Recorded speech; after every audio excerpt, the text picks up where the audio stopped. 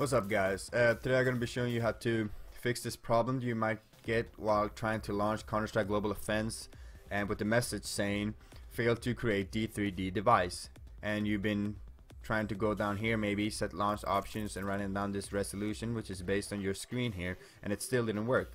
But I got good news, I have another alternative for you.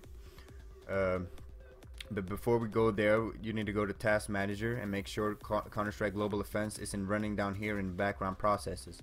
If it is, just go ahead and select it and press End Task. Once you've done that, you want to go to your troubleshooting, run programs made for previous version of Windows. Go ahead and press Next.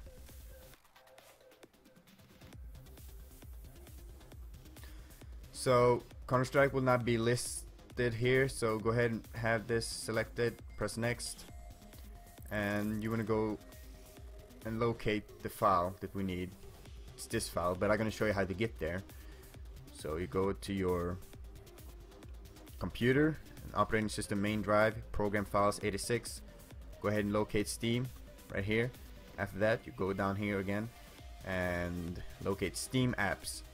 After that you go to common, and here it is, Counter Strike Global Offence, and this is the launching application.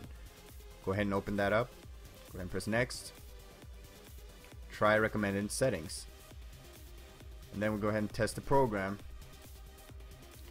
and Counter Strike should be working.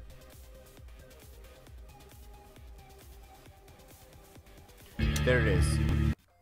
Alright, so if you have any more problems trying to launch Counter Strike or any other games on Steam, just feel free to leave a comment below and I'll see if I can help you out. Bye.